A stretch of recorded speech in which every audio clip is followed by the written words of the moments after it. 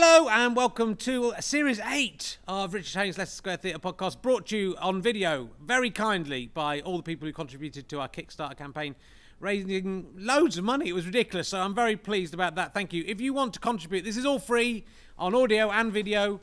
If you want to contribute to help us make more, there are lots of different ways of doing that. Go to gofasterstripe.com/badges. If you make a one-off donation, either for a badge or just without a badge, all of that money will be channeled back into the next series of RHLSTP. If you want to help us make another series of As It Occurs to Me, which we're hoping to do on video next year in 2016 at some point, then go to the monthly badges, www.gofasterstripe.com/badges. It's the same site, but go and pay £1 or more monthly, and all that money will add up and hopefully help us to make As It Occurs to Me again. Or you can come and see me on tour. I'm doing a show called Happy Now. Go to richardherring.com/happy_now/tour, and you can see if I'm coming near to you. There's lots of other little things, like you can go to eBay sometimes, and I sometimes sell things on there, which again, that money goes into the podcast. We might start selling some things on gofasterstripe.com, which will help fund future episodes as well. And I'm sure we'll do another Kickstarter next year for more of both RHLSTP and Artima. You can do your own shouting out of those names. Anyway, let us sit back and enjoy. Thanks to all those lovely people on Kickstarter. You are terrific. Thank you so much for your help. Me talking to podcast rival Stuart Goldsmith.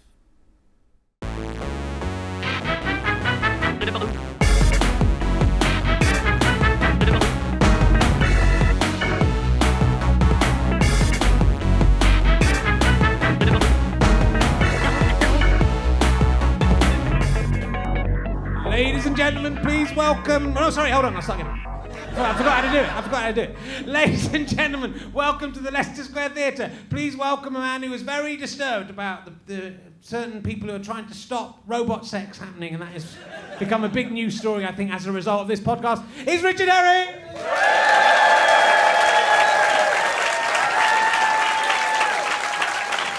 It's not taking this seriously. Hello!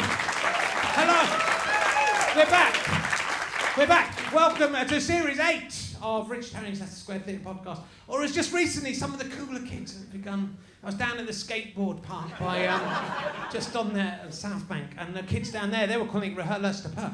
And it's quite on. So it's Series 8. Thank you very much to everyone who donated to the Kickstarter. That's amazing. We raised over £50,000. It might have been even more than that. I don't know how much it wasn't in the end, but it's enough to pay for this, to make it free for all the people at home, so they're laughing at you idiots. And thank you to people who've come down, because I was just talking about this to Stuart Goldsmith. I don't get any of the money from that Kickstarter. He thought I was insane. All of the money goes into making it, but I do get some of the money from you people who've paid. So thanks to the 10 people who've paid to come and see the show. That will buy one nappy for my child. And it's lots of things have happened in between these two series, even though we finished recording quite recently. I mean, the show is slightly ruined by the David Cameron pick sex. It's sort of slightly ruined the emergency questions, just because now anything I ask is not as good as that. That would be a brilliant emergency question. Have you ever fucked the dead head of a pig? It'd be one that wouldn't pay off for it, but then when David Cameron was on, he'd go, oh, yeah. Yeah, I did. Thinking about it, I did do that. He probably didn't do it. It's annoying. I mean, you want him to do it, so that makes it true. But the bigger story, it annoys me, this story. We might talk about it more later, because it's incredibly not topical to the people at home. It's going out quite some time down the line. But Ashcroft is a much, much worse person than David Cameron. A lot worse. A, if it's true, he had the confidence of David Cameron, he's betrayed it. B, if it isn't true, he's made it up. But also, he controls the government, and that's what... You're all so obsessed with the man fucking pig skull, and it's hard not to be. That you're not thinking, hold on, so there's a man who pays money to make the government go, and if he doesn't like the government, then he just says something about them, and they're no longer the government. That's a bit scary, I would say. So anyway, CJ from Eggheads has killed a man in the interim of this, which I'd known that when I was talking to Paul Sinner, that would have changed the... Well, a bit like Ashcroft, except CJ's doing it to himself. He says he's killed. He says he might have killed a man. He's clearly hasn't done any of this. It's clearly a lie. Lord Sugar's autobiography is out. It's called Unscripted, which is ironic. And it's an ironic title. And it's not as good as Ass Poo Full of Sugar, is it? That is...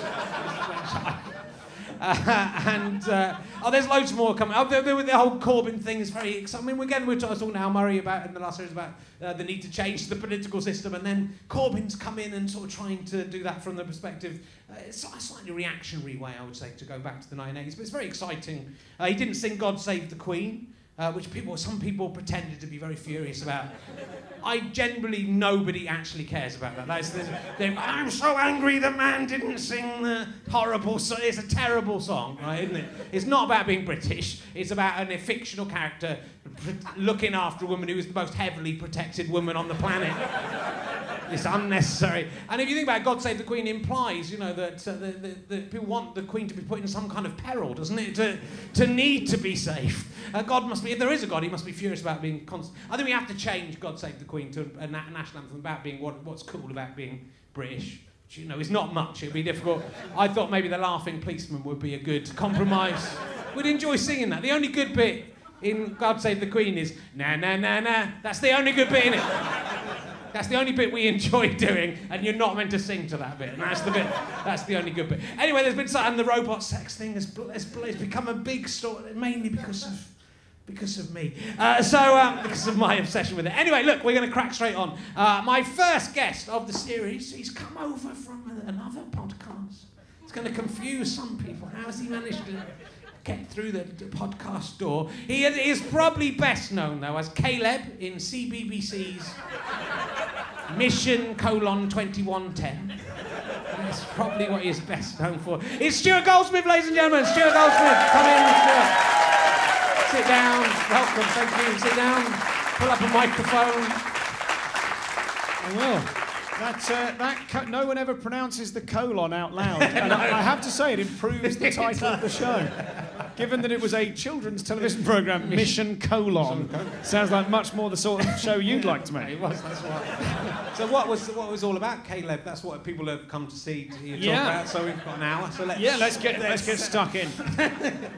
Mission 2110 was a show that it was for children, and it was a cross between it was like the Crystal Maze and meets Terminator for children, where a cyborg and also the last human being alive. Now, some of you nerds will be going, yes, and as was I. It was my dream job on every level. I lived in the future, and I had to teleport children into the future. Right. Just made by the BBC. Yeah, yes. That saves them, doesn't it, from any inquiries? As long as it happens in the future. It's no good in the past. We can get them to the future. No one can touch us. And there were some robots. Now, it was not made explicit at any point that they were sex robots. But they may have been, given the content of the show. Yes, I teleported children into the future in order to help me, in order that they help me. I never lifted a finger. They had to solve a variety of challenges in order to stop robots taking over the world. But the problem was the robots were 9 foot tall, incredible looking things with people in them. Yeah. Little carny street performer friends of mine that they were inside. And they were so dangerous and unwieldy and heavy that none of the children were allowed anywhere near them. So it was as if they were like, right, kids, you're in the future. Oh, there's lasers. Oh, there's robots. Quick, stand away from the robot and do a word search. And they would go, okay. It was amazing. I loved it. I loved it completely. You've done some acting. You've got 2 entries on IMDb, which makes it confusing. I thought there was another Stuart Goldsmith, but this is you as well.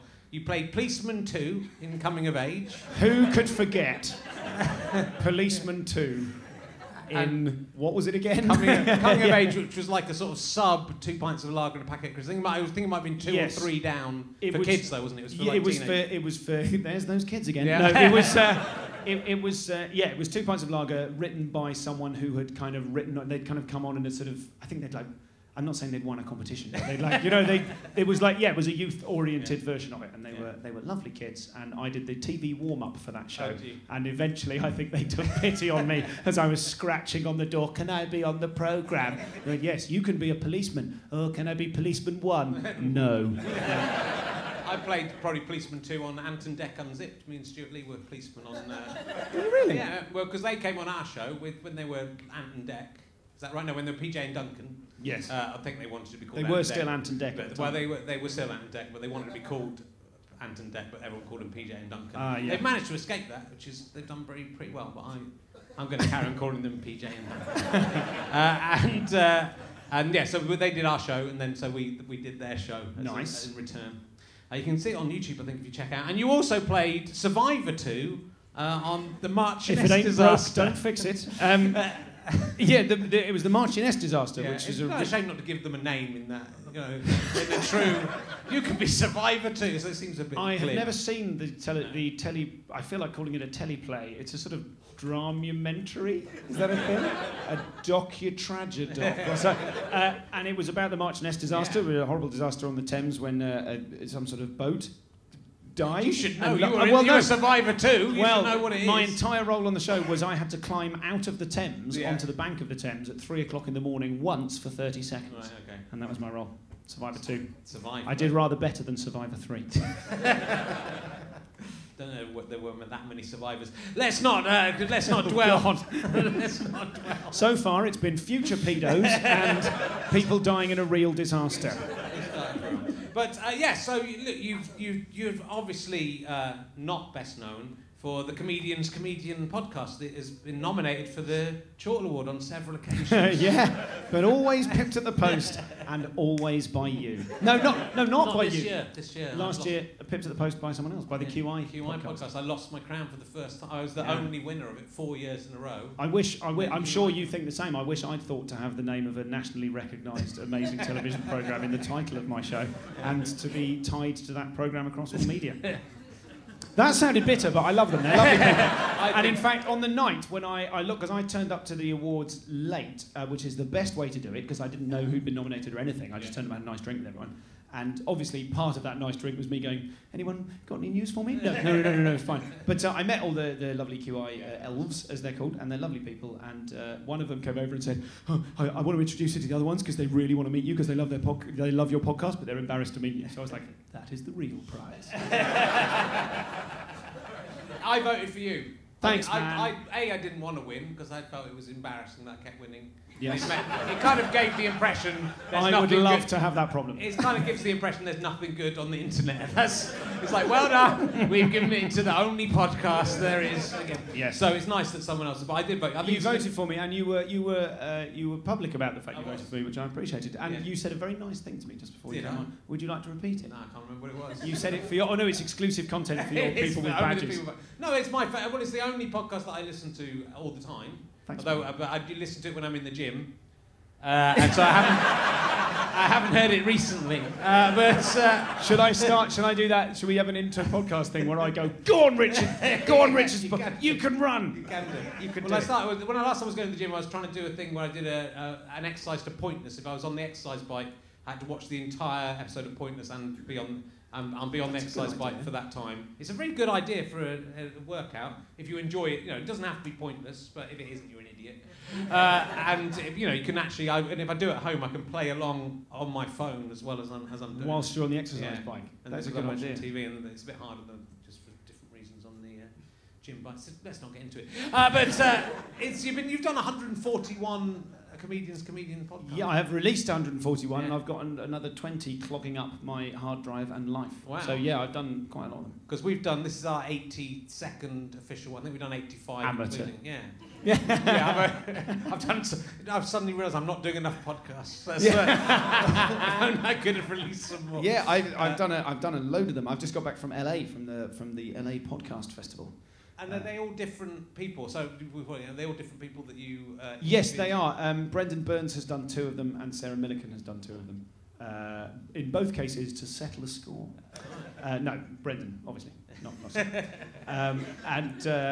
so they're all different people. Yeah. And so tell us about... I did want to talk about it because I saw you tweeting about the LA Podcast Festival. So what is... Yeah. No one asked me to go to it. No, so, nor me. I gate crashed the fucker. Yeah, right. I just turned up. So LA Podfest is the thing, and it's I don't know if it's the first one, but it's been going for about 4 years, and it's a bunch of Americans getting together with a bunch of other Americans and going, who's this English guy, and why has he hastily photocopied some flyers and is handing them out to our audience? So I did that. It was amazing, really exciting. And you did quite a few out there with American comedians. Yeah, I interviewed Jimmy Pardo, who's a brilliant comic and used to open for Conan O'Brien, and I interviewed Todd Glass, who famously came out of the closet on the WTF podcast 3 years ago. and also Jackie Cation, who does a super nerdy one called the Dork Forest, and also Dave Anthony, who is one of the people that runs the festival. Don't know any of them. They all sound rubbish. So I had Stephen Fry on this. So, you know. Yeah, you did. You know what? I wanted to say this. The best question asked on this show was, "What's it like being Stephen Fry?" That's the question we want to know. That "What's it like being you?" is all I want to ask on my show. And it wasn't even your question. It was a child. And everyone went, "What a stupid question." And then Stephen Fry went, "I nearly killed myself." And everyone, follow the child.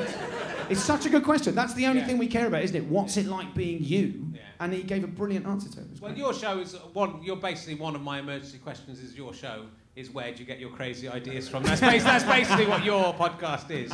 You've taken that and turned it into a whole podcast. Yes. Where do you get your crazy ideas from? I have the reverse thing. My emergency question is, who are you most jealous of? Oh yeah. That's good. Who are you most jealous of? You. Oh yeah. That's true. No, that's a good question. I don't know. It is a good question. It's your own question. I'm better at asking other people's questions. Yeah, I'm the problem with my life and career, and also probably why my show's quite good, is that I'm jealous of everyone. If I see a comic do well, I'll go, I should be doing more like this. I was gig with Mark Watson last night. I was like, I should be more kind of sort of fluid and stuff. And then I'll work with a one-liner guy, and I'll go, I should write one-liners more. And so I'm jealous of absolutely everybody. But you're surely one of the nicest people, nicest comedians. You're very supportive of all the people you have on. You always love what they do. Generally. Yes. Yeah. So yeah, you don't come across as an envious type. I think you seem to be interested. I think what you're very good as an interviewer, and I'm occasionally good at this, but usually not because I enjoy the sound of my own voice too much, is to just when you interviewed me, the best thing you did is just you ask a question and then go very quiet for a long time, knowing that any comedian, if they just get to the end of a sentence, will go, oh, no one's talking, I better carry on. And then so they end up adding more stuff. Yes, Louisa Omielan called me on it, though. Because there was a bit when I interviewed her when she said something like, because my dad was so angry, and I kind of, with my hand, and I'll need to explain what I'm doing for the listeners, I kind of went, a gesture that means, go on. And she went, fuck you, Stuart Goldsmith. Hey, everyone, he's just gone like, go on, tell me all your stuff. I was like, oh, shit, I shouldn't have done that. Yes, but that's what I've been saying to everyone in LA is what I do for my show. The USP, if you like, the unique selling point is that I try and ask interesting, challenging and well-researched questions, and then I shut up and listen to the answers uniquely. Don't do that. No, exactly. You want to just ask the question. But then I'm off the hook because my show isn't a comedy show. It's a show about comedy, so I don't have any onus to be funny. It's very, I think as a comedian, it's very interesting to hear other comedians talking about how they do what they do. And, yes. Because I'm a big comedy fan as well. I think this is why I like this show, because it does you very quickly get under the skin of people. And you have Matt Lucas. I was just listening to the Matt Lucas one, which is one of the most recent ones, and he's very open very quickly. Yes, I'm nice, I think. Yeah. It's difficult to say I'm nice because people immediately listen and go, no, it's not what a nice person would say. But I care. I really give a fuck. I really, really care. And I really am on the side of the person I'm interviewing. Yeah. And I really want them to give the best of themselves. And I'm just quite empathic. And I think because I'm quite an anxious person and I do a lot of negative thinking to myself, I'm quite good at spotting it in other people. So when people have a preconception, they go, well, I'm like this. I like going, but are you like that? Because I think you're just telling yourself you're like that because of this, this, and this. So it's sort of like it's a bit like an untrained man doing therapy with no regard for the consequences. Anyway, we'll quickly tell people about what you did before, and then we'll see where we go. I want to talk to you about David Cameron having sex with a pig, mainly, but we'll get to that later. If we're cutting to the emergency questions, then I've already got the answer to this. That fucking dead pig skull was asking for it. So covered. You did start as a street performer, is that so? You trained as an actor. No, right? It's all a bit convoluted. When I was 16, I did a street show for the first time because I saw someone walking on broken glass, and me and my mate Noel went, I reckon I know how we could do that, like as a sort of fakir stunt. Yeah. And we were right. We went home and tried it. Do not try it at home like we did. unless you really think you know how it's done. And we thought we did, and I could juggle, so we threw together a street show, and we went out and made some money and went, fucking hell, we don't need to get real jobs.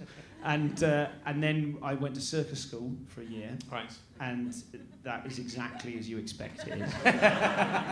If you're expecting, like, 8 very tall Norwegians who are good at everything and look good in leggings, and you are an 18-year-old boy from Leamington Spa. That's largely what you can expect from that experience.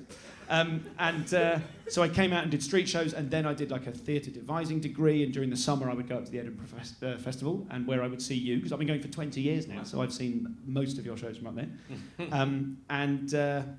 And I would go, do street shows during the summers, and then I became a full-time street performer, and then I was briefly a bad actor, and then I went back to street performing, and then I discovered comedy.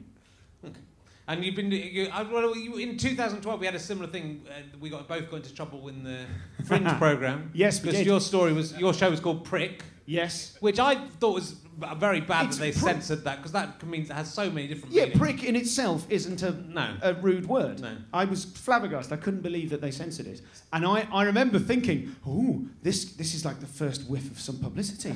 I might sell some tickets. And then I looked on Chortle the next day, and it said, Richard Herring outraged that Stu can't use the word prick. And I went, I've learnt how the world works. That was very, very smart. Well, I did talk, I was doing Talking Cock, which I'd done before in Edinburgh. Yeah. I never had any problem with it. And again, cock has lots of different meanings, so it would seem very weird that, I don't know if this is still carried on beyond that year. I don't think there was sufficient outcry that they were quite embarrassed and retracted. It seems very weird that the Fringe programme would start censoring it, but it was just ridiculous to... Yes. Without knowing what... Because you could have been someone who burst balloons or something. I mean, you would be a prick, but that could be... Bursting exclusively other children's balloons.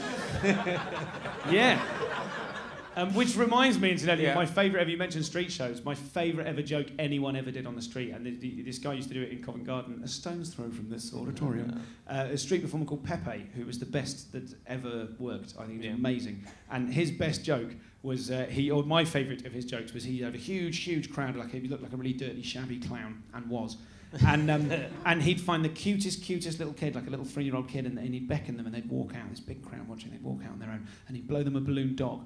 And then when they got about a metre away, he'd beckon them up, and they'd get slightly closer, and he'd put it on the floor, stamp on it, and give them the finger. And it was the funniest thing I'd ever seen in my life. It was just outrage, wall-to-wall outrage. And that's what I loved about the street. I loved that it could be so provocative and challenging. Yeah. And then when you then go to Edinburgh and you see comedians do stuff which is, in inverted commas, provocative and challenging, part of me thinks, come off it, mate. Do you know what I mean? Did you ever work with Rumpel? I know Rumpel very well. I never worked with him, but I saw Rumpel. Did you know? Has he been on the show? He did the Edinburgh Fringe. I don't think I could do a whole Leicester.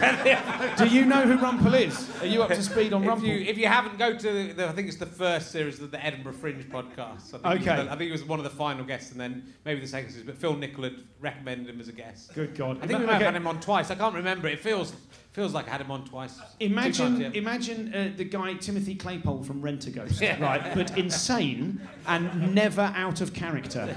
And he would do he'd regularly do like 36-hour shows. And I remember I saw him in Adelaide doing street shows in Adelaide in something like 2002. And he'd be bouncing up and down. He'd be on a unicycle, but he wouldn't ride it anywhere. He'd just bounce on it while swinging a toy hand on a bit of string.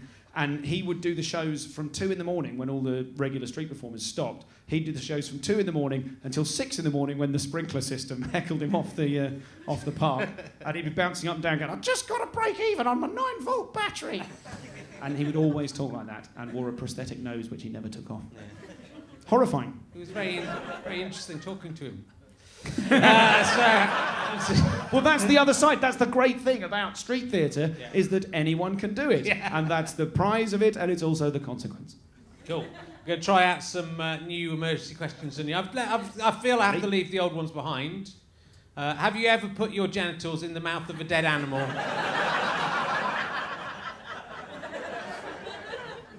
I don't think I can. Don't think so? No. It's good you thought about it. Have you ever put your genitals in the mouth of a living animal? And which would be worse? That's the question. Which would be worse? That's an interesting thing. No, on either occasion. Yeah. Although I remember I had a friend when I was about 14, a girl who said that she used to get her dog to... Yeah, I'm sure many people out there are hypocrites, because I'm sure many people have done that. Well, done what, mate? Well, put like...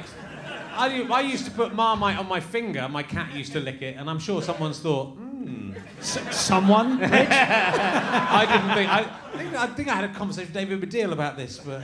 Am I right? I don't know. Maybe it might have been not on the podcast. What, in a ring of yours? In some sort of ring? You know, a cat has a very bumpy tongue. So if you're into, it's got like little. It's kind of got, you know, it's a lot. Whereas a pig has sharp, vicious teeth in there. Yes. You know, so that's even if it's dead. No, but morally, sort of ethically speaking, is it better to put your junk in the mouth of a dead pig or a live pig? I think they're both quite bad. Yeah, they are both. Yeah, they're both quite. I think, you know, if you want to keep your genitals, make sure the pig's dead. Yeah, is what I would say. I think ethically speaking, it's all right to do it to a dead pig, provided you then eat the pig. Yeah. Do you know what I mean? If you're getting the most... Do you know what I mean? Otherwise, it's like you're throwing away a load of usable pig carcasses. I think it's disrespectful. I think if the pig has died of natural causes, it's okay to do it. But if you've murdered the pig in order to put your cock... With your cock. You've suffocated it. Yeah. I think that's wrong. What is worse, bestiality or necrophilia? This is my new... What is worse? When I was a teenager, me and my housemates used to play a video game called Super Bomberman. You might know it. You run around a maze and you let bombs and they blow each other up. And whenever my friend Spencer Cummins whenever his Bomberman killed my Bomberman, your dead one would flash on the screen for a couple of seconds, giving him just enough time to get up and run past it back and forth, making with his mouth making this noise, which he suggested was him wanking into the corpse of my Bomberman in a move that he called an oral necromasturbatality. So, in answer to your question. What's worse? Well, did you kill the? Are we talking? Well, I'm talking bestiality with a living animal. I would say. Or bestiality with a dead person. Is that the question? No, bestiality. You can't have. Sorry. Necrophilia with a dead human or animal. I don't care. Well, I think you've made your position very clear. No difference if the thing's dead. That's what. Yeah, They're both I think bad, I think it's worse. The anything where the thing is alive and unconsenting is definitely worse. Yeah. Can an animal consent though? That is a big question, because there are zoophiles who believe that animals can consent. Because animals want to. If it backs onto you, is that the argument? When I was researching my book, Talking Cock, I came across a website about a man who was a zoophile website, and he claimed you could have sex. There were dolphins that would come up to him in order. Yeah, I mean, is it worse if a dolphin tries to shag you and you turn it down? Yeah. Is that worse than if it? No. Everyone's got very quiet. I mean, if like a dog humps your leg, right, and like they wants to, that's consent, isn't it? Well, the dog. Like the dog is raping you. That's what's happening you, unless you've given the dog consent to do that. Yes. And if you can you consent to a dog? If you say to a dog, "This is fine with me," does it lose interest? No, it's not really what I was in it for. So it's a big question. It's a difficult question. So here's another emergency question I've got for you. Why can't everyone be babies? That is my new emergency. On the subject of babies, I've got a present for your baby. Oh, I've got a present for your little child. Oh, thank you. Would you like to open it now? It's a good present. It's going to explode. I don't know if you'd like to say the name of your child. My child's called Phoebe. She's still alive, which is an that is a major achievement. Well done. And I know you're having a baby. It's a bib. it's a little bib. The bib says the comedian's comedian with Stuart Goldsmith. Yeah. I thought it'd be nice. It's like a function. You can't get those in the shops. It's not merch. That's a one-off item. I will get one for your child. Stuart, we'll talk about this later, but you live very close to me, so I can post one round to you. Yes, I am. My partner is pregnant. I know. We're having a baby soon. I know. I'm very excited about it. Thanks, man. Please do me one of those with your I definitely will. Why can't everyone be babies, though? Wouldn't it be good? It would... If everyone just became a baby. I'm not saying like... Well, everyone immediately, with all the existing infrastructure, suddenly became a baby. Everyone became a baby. I think it'd be great. Yeah. I mean, it'd be carnage, wouldn't it? Well... There'd be like one evil king baby who's sort of bigger and tougher and smashed all the other babies. I think everyone would die quite quickly.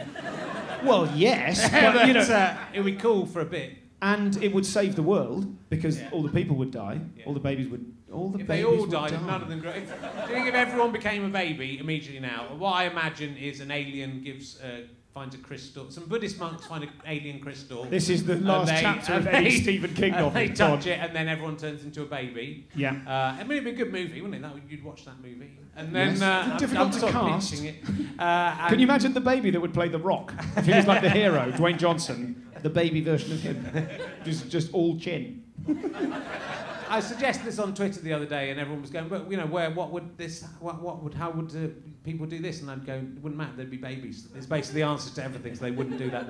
Where would buildings come from? It wouldn't matter. There'd be babies. Yeah. So what you're imagining is actually an apocalyptic event, whereby rather than like lava or a meteor, everyone turns into babies and then dies after a few hours. But like babies are really funny, right? I got this idea because I was watching my daughter asleep, and I've got like a camera set up to watch her. It's not creepy. You're meant to do it. You and David Baddiel with your cameras. You're just moving around like that. I thought it would be nice if everyone was a baby. It would just be much better. Yeah, because they don't have any There's no judgment. No. My daughter is friendly with everyone. Like a lot of people I don't want her to be friendly with. Could we all be babies except each one of us has a sort of Baymax-esque care robot that looks after us? So everyone is babies, but we are kept alive.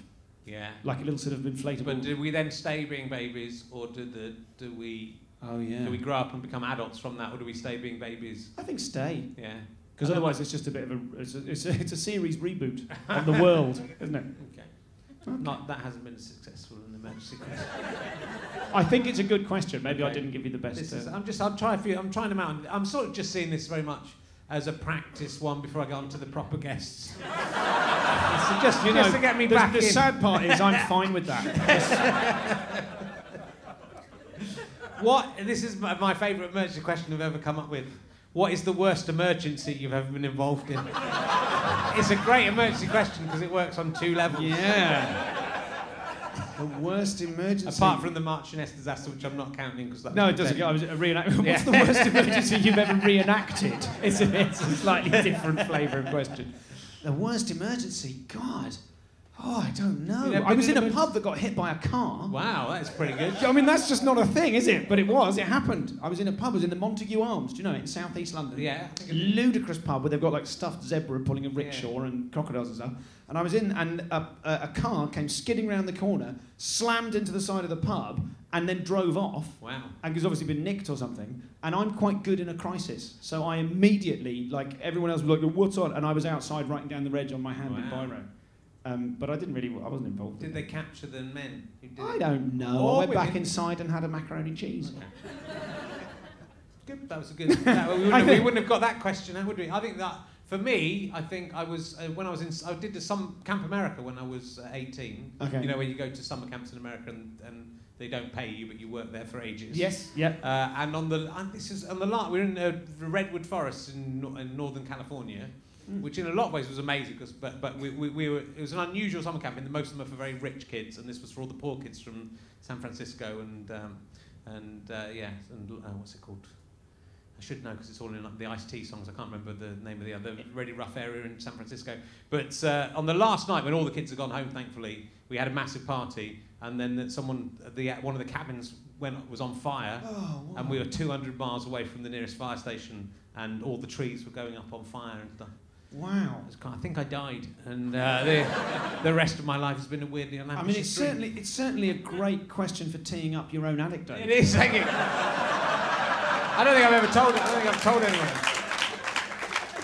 I was just wondering what my answer was. This is the first time I've asked. No, it's a good question. I mean, I was in a very serious car accident when I was a kid, but I don't know. Do I want to talk about it? Okay, that's the problem with that question. It should usually be, yes, I was in 9/11 and all my family were all killed. That comedian, isn't there a comedian in the States who claimed he was in 9/11 and he's just had to come out and gone, no, I was young and I was getting interviewed and I just claimed I was in 9/11. Knowing you're right to be horrified.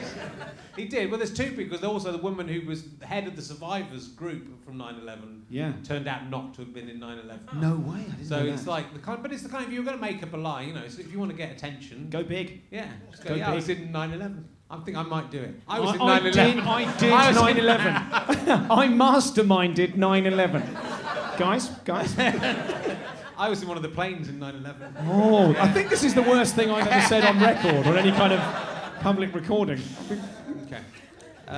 If you were a dead I pig... absolutely didn't mastermind 9/11 because that is the sort of thing that they'll bang you up.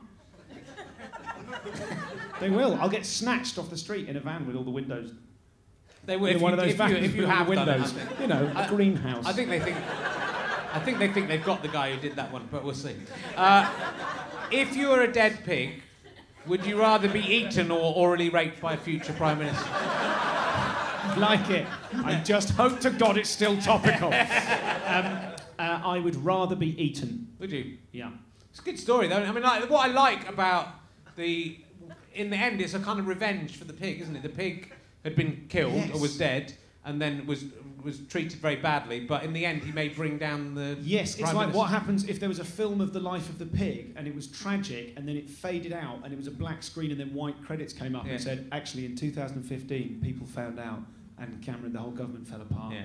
Don't fuck dead pigs under any circumstances. And then it just really. cuts to the pig's skull going. Like, especially not if you're being groomed for power. Like they must have known in the kind of that Bullingdon gang. They must have known. I mean, did they? It didn't happen. That's why it didn't happen. Did it not happen? I don't think it happened. It's just. It's just so outrageous that there's no point. Like it would be lowering Cameron further somehow to deny it, wouldn't it? So he can't have an opinion. You can't So actually, win on you can it. feel free to say anything about anyone as long as it's incredibly outrageous. Well, what I genuinely find worrying about it is that people just. Well, a lot of people who went the week before going, oh, you can't say that about Jeremy Corbyn. Oh no, we're going to run with this one. So slightly hypocritical, but also if you can just say something about someone and it becomes true, that's not a nice world to live in. It just because you don't like the person. I agree. That just means we can say anything about anyone. Yeah. People said that I like to go to get girls to my hotel room, sit in a high-backed armchair, and masturbate as they dance. And I don't like that. I've never done that. You would like to do that. I don't think I would. It'd be a waste of getting a girl back to your hotel room. I can sit in a high-backed armchair and wank anytime I want, and just imagine. Imagine the rest of it. I mean, I don't know how that story even got out into the public. People started saying I was the king of Edinburgh. I was really embarrassed about that as well. Hang about. That You is very didn't embarrassing. you say that you were I the don't king know where of it Edinburgh? started. You said it in an interview, I don't know where it and then began. you quoted it the next year, which I thought was brilliant. You said it about yourself. This is true, isn't it? You said it about yourself, and then you said it in like The Independent, whatever it was, and then you quoted it the next year as if they'd said it about you, which I thought was such a good idea. I stole the idea, and in the list I was invited to interview Arthur Smith, because Arthur Smith several years ago he said I'm only letting critics into the show if they can juggle kippers. So the list got in touch with me and said, can you juggle kippers? And I went, yeah, probably. So I juggled kippers and was allowed to review the show. And so I said that Arthur Smith was the most, something like the most important and hilarious voice of his generation. And then I signed it off, Stuart Goldsmith, the most important and hilarious voice of his generation, so that the next year I could quote it as the list. But I aimed far too high. It's completely unfeasible, isn't it? It's totally unrealistic. Whereas King of Edinburgh is perfect. I don't know how it started. It was you! It was you! I find it very embarrassing because I think, there's no... The thing I like about Edinburgh, it's a meritocracy and it's about... everyone's as important as each other, even the people who aren't as... I kind of... if there was a king, it should probably be me, but there isn't one. So I'll do one more emergency question and then I'll ask you some other questions. Kettle crisps are not as nice as they once were. This is a rhetorical question, this first bit. Emergency rhetorical question. Kettle crisps are not as nice as they once were. Have I changed or have they? That's a rhetorical question. I like it. That's a rhetorical question. Can I answer that? No, it's a rhetorical question. Can I make a rhetorical question that might reveal my answer? Yeah, go on then. I don't know how to phrase it now. It's confusing. Well, I'm going to answer it. I think that both have happened. Right. I think they've probably changed the recipe. Yeah. And I think you've changed because you went all kind of diety and change your lifey, didn't you? So probably you're more saturated fats taste differently. And maybe I'm just used to more even classier crisps than that now. Maybe that's what it is. That's a good. But they used to be a treat, didn't they? Whereas now you're rolling in them. 60 grand's worth of kettle chips on Kickstarter. Nice. If you could travel back, and this is the question, if you could travel back in time to compare any food of today with an equivalent in the past, it comes in two parts. A, what time would you go back to? And B, what food would you taste? And see whether it tastes the same. So it's a time travel... well, might you sit back with your arms folded? It's a fucking good question, Richard. Takes a long time to come up with an emergency question as good as that. Do I have to compare? Have I got to think of a food from now? You can take a food now and take it back with you, and then you can eat the other. You can do a taste test. You can go, well, I'll have that. Let's see. For me, it might be a kettle crisp or wagon wheels. I always want to know what whether the old they're the ones same like. size, not the new ones. Oh my god! I don't know. I'm not very foodie. I like a pad thai. Yeah. So I suppose I'd go back 1,000 years and find out what pad thais were like. Sometimes the best questions don't get the best answers. That's just. Sometimes you can put a lot of work into a question. So you live. I think it'd have a lot of lime in it. All nice. You live in Shepherd's Bush, near to me. In fact, I am. A house possibly backing onto my house. I live with Nish Kumar, and Nish Kumar's house backs onto your flat perfectly. What I thought when I moved into his place, I thought that you were on the same road because I came round to your house when I interviewed you, and I thought I got the vague idea right, and I was like, I think we're on the same street as Herring, and Nish was like, oh my god, incredible. And then I realised because we looked through back through our back window, and we saw your wife walking around, and we went, I mean, do they know people? That's your house. It literally does. Now, because it's been summer, the trees have all flourished, and we can't see each other anymore. But come the autumn, come the fast approaching autumn. Because I walk around in the kitchen. I walk around naked a lot. I walk around in my bedroom a lot, and every single time I walk around in my bedroom naked, I think, I bet Herring thinks I'm showing my wang to him deliberately. And I look, but I don't not walk around with my wang out. I just kind of do it in a slightly faster, which is sort of worse because I'm giving it extra sort of flick. But it's insane to me that I used to watch you on television when I was a teenager, and me and my friend Emily would say "egg like an egg" to each other over and over again. And now I'm worrying about whether or not you can see my wang. And not doing anything about it to hide my wang. That's wang like a wang. It's insane. It is, and you can. Have you seen us? Have you seen I haven't me or seen Nish? you. I don't know where you are though, so I don't know which one. Because I haven't seen you, so I don't know which window to look at. It's directly out the back, and we're the first floor, so we're not the basement floor. We're like the ground floor. It's the top floor of that house. The gutter's really hanging off very badly. Can't see it, mate. Can't should have a word with them if they're. We used to talk about that. Couldn't give a fuck. We used to talk about that top floor window in the Collins and Herring podcast because they'd occasionally drift into view. It's sort of a bit like being in the very slow version of the Time Machine, where everything's just moving 1 second ahead, and you see someone moving around in their house. So can you see it from all angles? Can you see it from like the top of the house? I can. Yeah, I could see. So you own the entire house. I own the entire house. Okay, yeah, and talking of which. It is not a cheap area, ladies and gentlemen. But Richard worked very hard on Time, Gentlemen, Please. It was 10 and 12 years ago. It was cheaper than it is now. Are you going to leave this bit in? Yeah. Good for you. I'm trying to sell my house, in fact, and I still haven't sold it. And I've mentioned this last year, so you know how difficult it's proving. There's a great view of my wang. Chuck that on. But during the last series, there was a mysterious egging of my house, which I blamed you on. I heard about it. Yeah. I didn't hear that episode, but I read on your blog on Yeah. Warming Up that you blamed me for it. Yeah, I mean, it's the biggest mystery since the cupboards in the Edinburgh Fringe flat. There's certain the obvious. That reference really identified the superfans, didn't it? Like those 6 guys, they love it. The obvious candidate, the obvious suspects are the children who live next door to me. Yes. But then, you know, and all the trajectory would imply that there were 6 or 7 eggs, and the next day I saw an empty egg box in their garden. So every piece of evidence points to them. Do you not think that if I were to egg your house, I would go to the trouble of leaving an empty egg box in your I think you garden? would. That's what I'm saying. The clues are too neat. It's too neat that there's an empty egg box in the garden as well. Well, so I realised it could be you as a revenge for the children's humiliation. I cannot believe that I haven't primed my whatever it is, 25? 25 of your fans. Richard gave me a discount code so that my fans could come in this, and then used it to spy on how many people were coming to see me and bully me on Facebook. Only 3, Stuart. Keep pushing. Well, I think we made it to 25 in the end, and I cannot believe I didn't think to prime them with eggs so that I could drop a handkerchief and they could egg fuck out of you right now.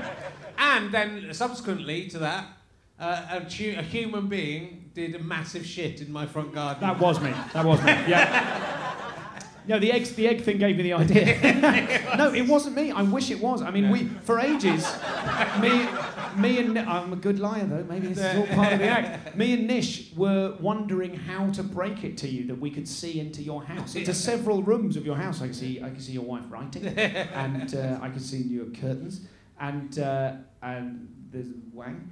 But we were thinking, how do we tell him? Like, do we just tweet at him? Can we just tweet at Richard67? I can see you when you're like having a shit or something.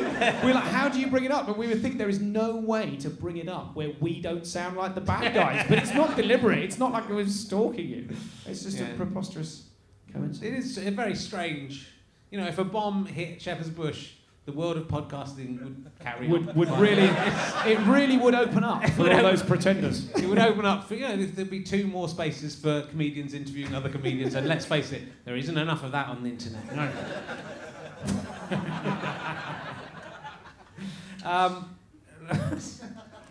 Have you ever made anyone in any of your interviews reveal that they wanted to kill themselves?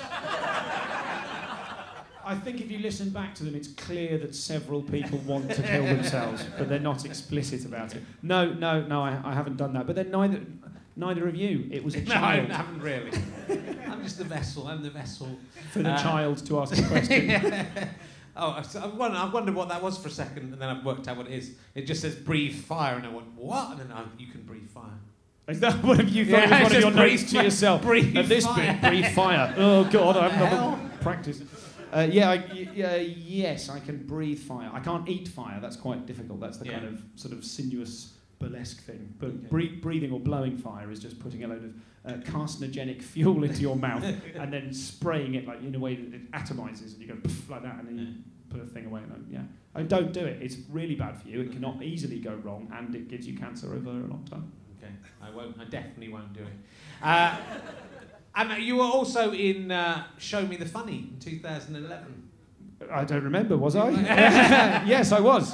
Hey, who remembers Show Me the Funny? There we go. 10 million, they said. 10 million people are going to watch this. 3 of them. 3 of them. Yeah, it was was it a sort of talent show of stand-ups, kind of, with a bit more to it? No more to it. No, they told us it was going to be like MasterChef for comedians. Right, yeah. It was not. In the end, it was like a talent. It was like a talent show for comedians. If instead of you seeing the comedians doing any stand-up, the comedians had to go on stage and do some stand-up they'd just written in front of the audience of people that it was written about. Like, so in Liverpool, it's an entirely female audience. They sort of changed it up. So you've got to write jokes for an entirely female audience of Scousers, and you stress about it for 3 days, and then you go on and you do all these brand new jokes. You're not allowed to do any of your existing material. And then you have a lovely gig, and then they, in the final programme, don't show any of the gig, instead focusing on Jason Manford in the, lovely Jason Manford, in the wings, looking at the camera going, Stu's having a great gig. That's what it was like. It was intensely troubling and painful. I think I probably had the biggest problem with it out of anyone that was on it. Well, did you nearly walk off the show? Is that right? I don't know that. I didn't realise that was public knowledge. No. Yeah, I got it off the internet, so it's on there somewhere. All right. I nearly did. Yes, when I realised what it was really about. I thought it was going to be like you're on a submarine. You know, make jokes about submarines to the submariners, and it was like you're in Liverpool. And I found it very, very. It just filled me with anxiety. It was so weird being on a show when you knew that the producers weren't on your side. Yeah. They weren't actively anti you, but it didn't matter if you did well or badly because it was all good telly. And so I rang my brother and I said to my brother, "Listen, I think I've had enough. I'm just doing my head in. I'm in tears every Wednesday. I can't cope. I'm going to go home." And my brother said, "You can't quit." I was like, "I can't, mate. I'll do what I want." He goes, "No, you can't quit. I'll tell you why."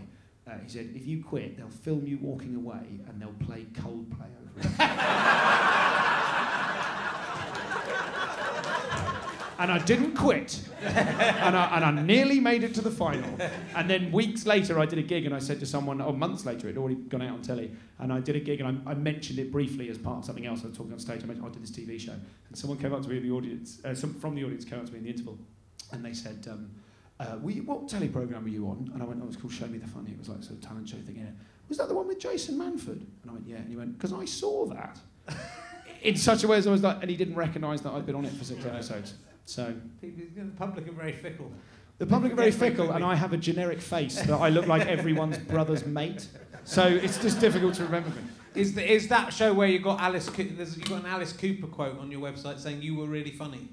No, that was that was from a television warm-up job that I did for a daytime television programme called Loose Women. Oh yes. Fuck you! It paid my mortgage for 3 years during a rocky patch. Yeah, I was on Loose Women. Yeah, they were all lovely.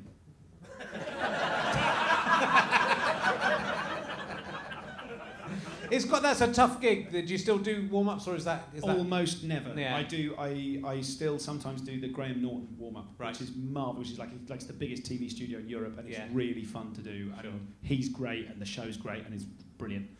But I don't really do any others anymore because it can be a bit of a trap for a comic because they're very well paid, or they can be, but it's not the same as being a stand-up comedian.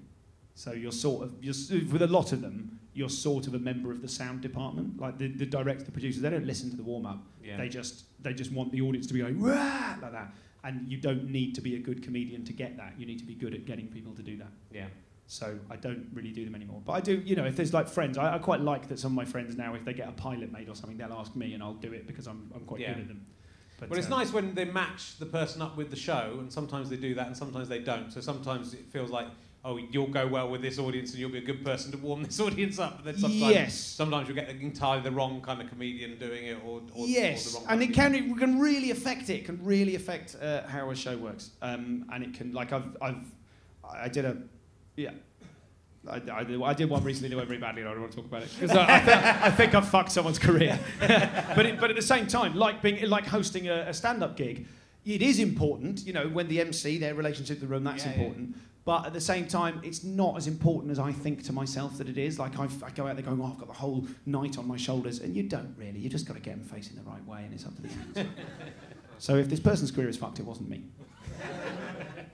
And are you happy? That is a question I think that you sort of asked. Yes, I ask that of everyone. Josh Widdicombe is a big fan of my show and likes to text me his secret opinions about people I've had on the show. Right. And now it's become a running joke that whenever he sees me, he asks if I'm happy. And that could be if he's just urinating next to me in a public toilet. You know what I mean?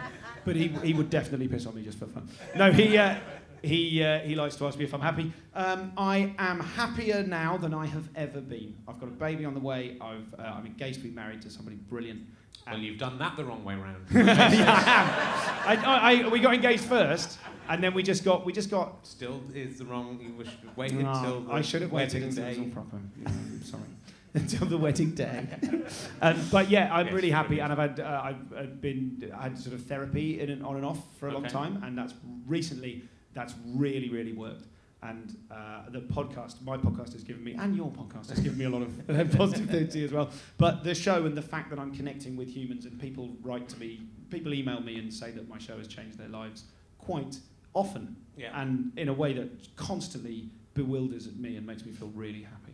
Yeah, well, it's nice to have that, to have that connection with people. Well, it's like when you get, and the great thing about the internet is it's all over the world. I just love getting those emails from Antarctica or the middle of Africa, somewhere, or Afghanistan. I wouldn't really necessarily expecting people to be listening to this. It's it's a sort of bizarre feeling. It's a magical thing. And we were talking before we came out about how podcast, this show for you, I'm sure, it's not a means to an end. It's the end in itself. It's the thing. It's the thing, and it's better than telly, and it's better than radio in lots of different ways. Well, I think it is, and I think we were also, in a way, TV. People always say to me, "Well, why don't you do this on TV?" And you kind of go, "Well, no one is asking me to do that. That's quite a big. That's quite a big part of the problem." But I don't think either of our shows would work as a TV show because it's the looseness of them. It's the fact that you can go anywhere with it. It's the fact you can spend an hour talking about something that wouldn't necessarily be that interesting to there's the intimacy to the general public. There's the intimacy of the connection, like the fact that it's audio and there will be people listening to this now in their baths. Stop it. And while they're running, and while they're driving, and while they're getting on with other things, and you're a really intimate voice in their ear, and that's really special. But you could say that radio is like that. But the difference with podcasting is that you're the boss, and my podcast is the most successful thing that I've done in terms of the reaction that people have had about it, and the emails from all over the world, and people being excited about it and very kindly donating to it and wanting it to continue. It's been really successful, and I have to think that's because I'm just doing it to please myself. I'm not doing it to impress anyone or to use it as a stepping stone to something else. I'm just doing it because I care how Richard Herring writes his jokes or how Patton Oswalt writes his jokes or whoever. I care. I really care, and I want to know. And I get to spend as long as I like asking that person and presenting it as I want and having an actual conversation about it. And I don't think that... I'm not saying it could never work on TV in any format. Honestly, I'd love to do it on TV. But the way it is now and the pace and the engagement of it, no one would sit and watch that on TV for an hour and a half or for 2 hours. But I get to have those conversations for that long, and people get to participate in them. You'd be surprised people watch this for an hour and a half, 2 hours, mainly on YouTube, but it can. So you'd be surprised. But yeah, it's and I also think TV and it's sort of blurring into like obviously the BBC and ITV Channel 4 are kind of quite a big deal, but most TV shows are probably about the same level as the successful podcasts in terms of listeners. And I would say not as you have a very loyal audience, I think, with your podcast, and hopefully with my podcast, it seems. Absolutely. Which is very nice. Yeah. Oh, good. And you won the Ham Fist Award, which it's just funny because of this show. So there we go. I'm not going to ask the question, but you had the worst review in Edinburgh. There's a website called fringepig.co.uk or .com which reviews the reviewers at the Edinburgh Festival. It's very funny, and no one knows who writes it, and it's not me, but. There were several people who were nominated for the worst review, and a review of my show won because it basically eulogised me. It said, "This is incredible. Even when he's standing still, he produces so much energy, and even when things go wrong, what he says when it goes wrong is funnier than when it. Oh my God, it's the best thing I've ever seen. Why doesn't he have his own TV show?" 3 stars, and that was just funny. It just worked, so I won an award. And the award, although they didn't get round to doing this, what the award was supposed to be was £200 nailed to a pig's hoof, to a pig's trotter, I should say. Wow. Yeah, but I just got a pig mask because they didn't sort it out. Even that's kind of pathetic in a way. Well, I hope you have a lovely time with your baby. I'm going to give you lots of advice and sage advice. Yeah, please do. No, don't listen to any advice.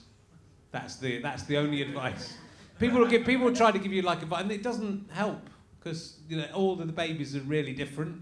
And our baby's just ridiculously good, so I can't help you out with... Are you going to have another one? Oh, well, I hope so. That's the trap everyone has. They have a golden baby and they go, "This is easy," and then the second one's a bastard. Yeah. Yeah, well, I'm reading a book at the moment. It's like The Secrets of the Baby Whisperer or something, and it says there's 5 different types of baby. You can have a happy baby, a lazy baby, or a grumpy baby. I'm like, is that how we're or deciding, I've got a shit one. Well, also, even if it was true, I've read that book. Well, I read some. My wife reads all of the books, and then says you have to read all the books, and then they're on my bedside table. That's what we're doing. I said I've read the book. This is that bit about the categories. That's what she told me. I've not read it. But you have to read about every single type of baby, and what is easier is to wait and find what type of baby you've got, and then work out on that other, rather than getting the information about all the things you have to do. Yes, I think it's good to have a book on standby in case something goes wrong and you're panicking and you don't know what to do. You can just smack it over the head. Just kill it, bury it, jam the book in the toaster, leave the gas on, get out. Like I said, I'm good in a crisis. Well, look, it's been really lovely to talk to you. Thank you for being my first guest, my warm-up man in a way. No! It's behind me. It's been really... And do check out is the Comedian's Comedian ComCom Pod. It's at ComCom Pod on Twitter, and you can get it from comedianscomedian.com. But it's better to get it... They explained this at the podcast festival. It's better to go to iTunes to direct people to iTunes because then they can hit subscribe more easily. Okay, all right. Like, yes, I've got you now. Go to iTunes. It's genuinely... And there's 100 and... as we're speaking, there's 141 episodes. There may be even more by the time you hear this. It's really... perfect for working out to. Do a workout to it. I like to imagine that some people fuck to it. I mean, it must. I'm sure they do. Must have done. It's had 3.5 million downloads. That must have happened once. No, but to it. Do you think they're going, well, here we go, turn it on? I mean, it might happen. It was on and then people started having sex, but they go, let's turn on Stuart Goldsmith. Hey, please, someone do that. And someone will. Someone listening to this will do it because your fans are lunatics. Please do that and send me don't send me anything. Do it and don't send anything or say anything to anyone. Ladies and gentlemen, he's the best podcast interviewer in the UK of comedians. It's Stuart Goldsmith. Give him a round of applause. Thank you very much. We'll be back.